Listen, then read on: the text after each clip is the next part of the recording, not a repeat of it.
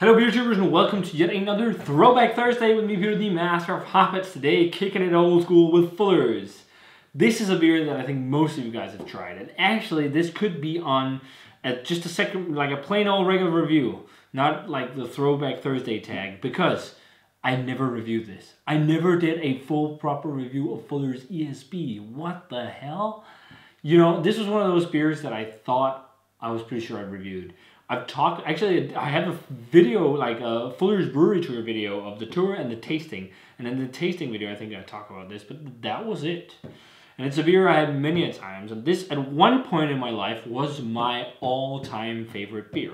When I was just getting into craft beer, Fuller's and, you know, Badger Ales and a lot of Wells & Youngs was UK craft beer that, you know, piqued my interest. So like British beers, British ales, cask ales, all this stuff. And Fuller's was the first time where I had a beer where I was like, wow. Like, the others, they were nice, but when I had the ESB, that was before I graduated into these bad boys, as you see here. Like the London Porter and the Golden Bride. But that was the first time I was like, wow, it's so hoppy. And then I discovered American IPA. I was like, whoa, okay. And then, you know, my favorite style was ESB back then. It turned into be, you know, IPA instead. This was around high school, I guess. End of high school. And yeah, legal drinking age in Denmark is 16, so it was okay. But you know, so ESB was my favorite beer style back in the day, which is fun. This is a style you never see many craft brewers do. Northern Monk did a very successful bitter. I think it was kind of an ESB and a tribute to a great Yorkshire brewery. You really know Samuel Smith. So they did a little tribute, and that was fantastic. I actually recently reviewed also an ESB from Fuller's from their Past Master series, the 1980, I can't remember the specific year, which was a rebrewed recipe of the original recipe they did when John Keeling started working at Fuller's. I think it was his first batch even. It was to commemorate when he left the brewery and resigned as brewmaster. I don't know with the quality and everything, because I haven't drunk this beer in years, and now they're owned by Asahi, so I'm not sure if the quality is the same and whatnot. You know, Asahi has all the stakes in the brewery, and the pubs and hotel chains and whatever. It's still the Fuller's family run business as it used to be. So it went from being a, you know, regional sized brewery, historic brewery, to now a microbrewery. That's one of the tough things. I hope they haven't touched it too much. If they turn Fuller's into Witchwood, that would be so sad. So sad, because Witchwood, just when Mostyn's took over, just slowly just went like, and really, Fuller's is so well known for the quality of beers as traditional British beers that I hope they keep it up. I mean, I've been to the brewery like 3 or 4 times. It's fantastic. Just they also, I think they closed the Moss and Arms like permanently, which is a brewery right there, like right next to the original site. They can go in there and drink the Fuller's beers fresh, just brewed, right next door. Why would you close that? You know, maybe you didn't have as much customers or anything. You're just like, that is one of those, like, the most historic things to have to a brewery, like your own pub that's been around for years. I think it's such a shame that it closed. It was so cozy to go. I'm so happy I got to go. But yeah, again, a historic brewery and a big brewery for me, because it's one of the breweries that, you know, made me really discover what, you know, was out there other than lagers.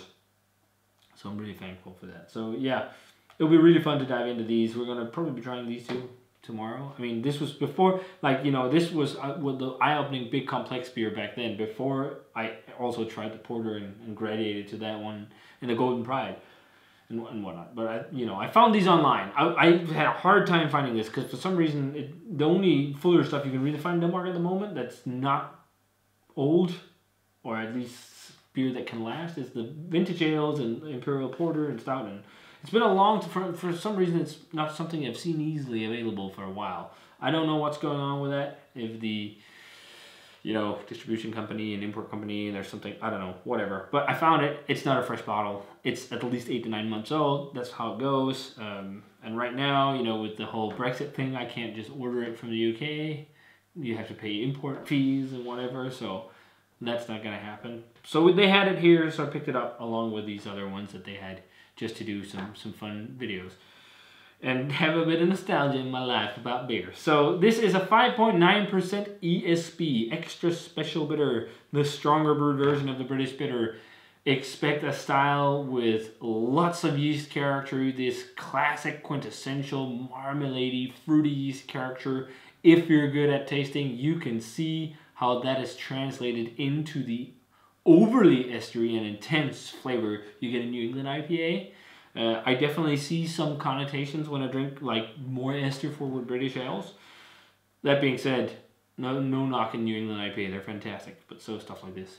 And, you know, not just that, it also used to be known for being hoppy. They had like classic like Fuckles and like Willamettes. No, Willamettes, did they use? That's not too classic, that's American, but I think they used a little bit of that influence. But, you know, Fuggles and Goldings and Target and I think even Bramlin Cross and, you know, a lot of classic British hops and beers like this.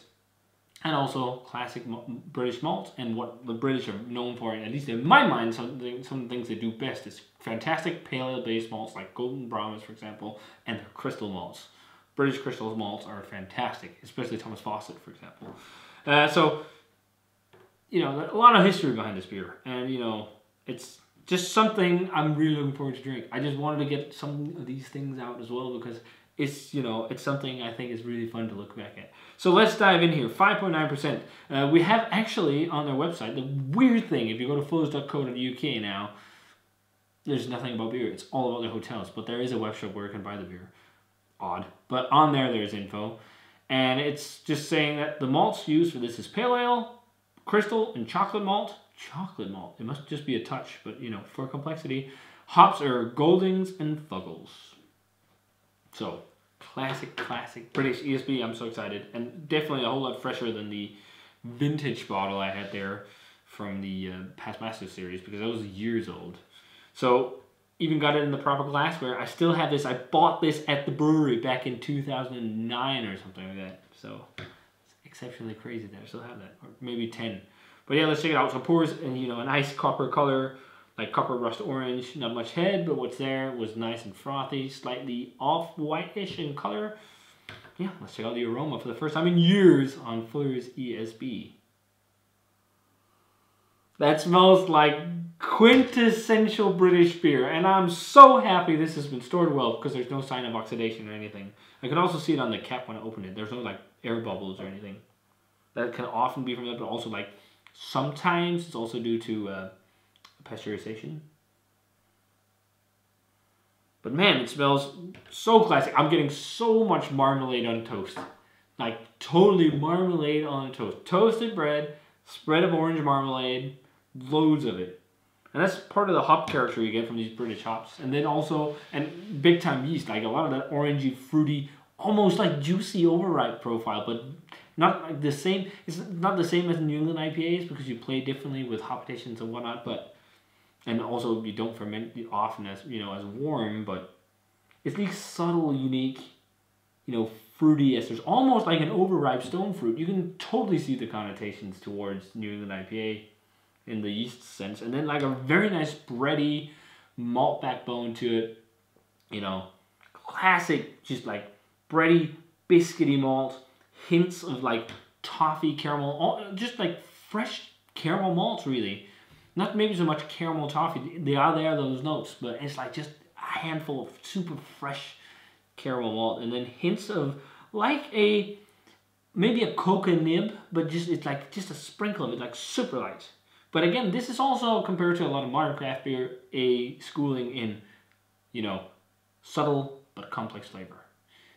We love all the hype, I don't know how hype these are, but big intense beers, you know, and that's what I rate the highest. But this stuff, you know, is also really nice to check out once in a while. But yeah, I'm rambling enough, let's check it out. Cheers, guys.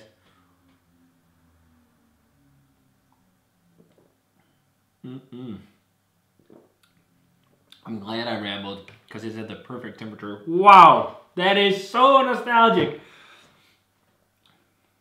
As good as I remember. Exactly. That is so fucking nostalgic. Man. I used to adore this beer hard. I don't know if they still bottle condition. They used to back in the day. It doesn't look like it anymore. Because I don't see any gunks or anything. It's just very clear, but it's tasting pretty much like what I remember. And it's not a mind-blowing ESB or anything, but it's just essential and quintessential and dead on to style. I think you could probably easily find some better more modern interpretations, even though there's probably not a lot. But if you want an easy to get classic ESB that's exactly this style, this is it.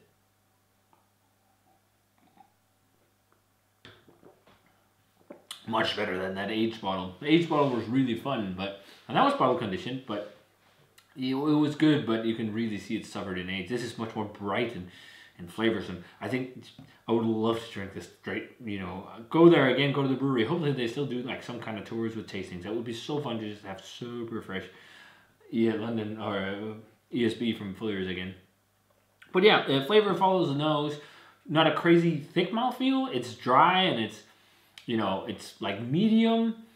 It's pretty much what you find in almost like, you know, pale ales and whatnot as well. Like, not American pale ales, of course, but something, you know, you guys know. I'm just trying to talk to people who might not have tried this, but just what do you find in ESB or maybe an English pale ale or something like that. It's bitter too. It's not like smack in your face, but there's definitely a substantial bitterness, but think bitterness of like a Pilsner or something like that. Around the 40 IBU territory probably.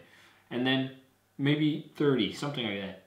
And then it has like this substantial hop character with loads of esters. And then like a nice like malt backbone. Caramel, really freshly toasted bread with marmalade on, orange marmalade.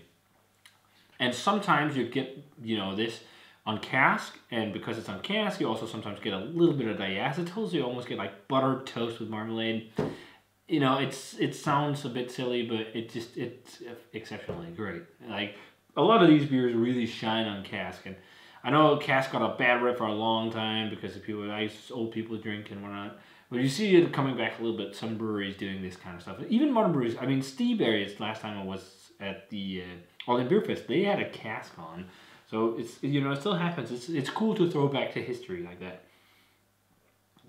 You know, I still think there's room for, you know, cask ale and not just keg beer, even though keg beer is also fantastic. There's room for both. That's what I'm trying to say with these videos as well. Or this. But yeah, that marmalade on toast, it's, you know, great. Then there's a bit of nuttiness. There is like that fresh caramel malt. Besides the orange, again, a bit of stone fruit. It could also be like peach marmalade or something, orange peach marmalade. And then there's a hoppiness, which is like slightly citric, grassy, hedgerow, you know, a bit more fruity than, you know, what you expect from, if we talk classic beer, like German hops and whatnot, and not as spicy and whatever. There is a bit of spice to it, but maybe not as much, just a bit more fruitiness. But yeah, classic beer.